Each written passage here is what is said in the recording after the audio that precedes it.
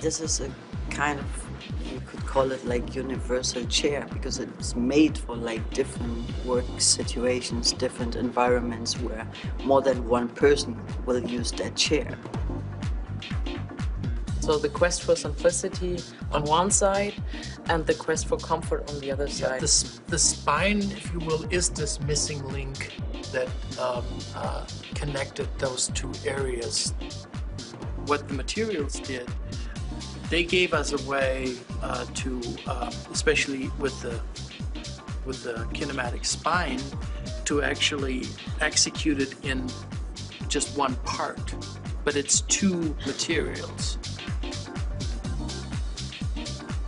They are both polypropylenes, so they are of the same family, which makes the recycling of this thing very easy. Everybody that moves the chair feels the same, and that's a major difference.